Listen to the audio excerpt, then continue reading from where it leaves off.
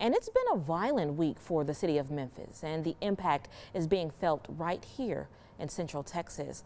Bond was revoked for the suspect accused of abducting and murdering a Baylor University graduate in Memphis.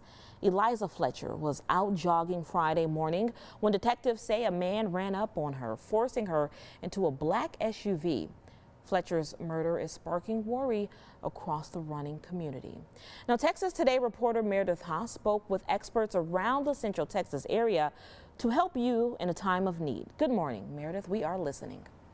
Good morning, Jasmine. The tragic loss of that Baylor graduate and mother of two is devastating. And all over social media, you see people saying she was just out for her morning jog. So this made me think, if this story sparks fear, especially in women, you need to know how to best defend yourself and where to go to get that training.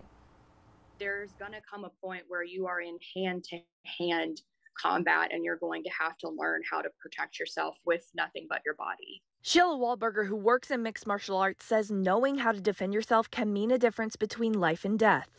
But knowing jiu-jitsu, you're learning how to use leverage and force to do submissions, which is things that make people stop or give up. The chief of police at Texas A&M Central University says now more than ever it is important to get trained.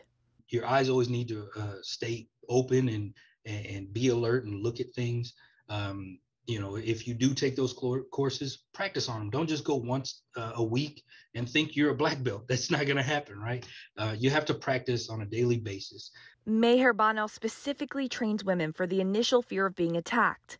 She says that's exactly what can throw someone off right away. Not so much conquering, but kind of like conquering your fear of being in that situation. But the biggest thing Meher stresses is knowing how to fight someone off. Training is definitely key in being able to, face those fears.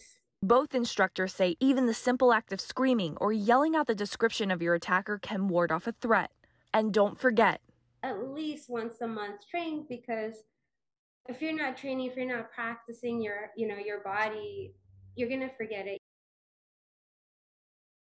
Make sure that this information is also on our website. So if you are interested in learning hand-to-hand combat or you just want to try out one class, we will have it listed later this morning on our website at kcentv.com.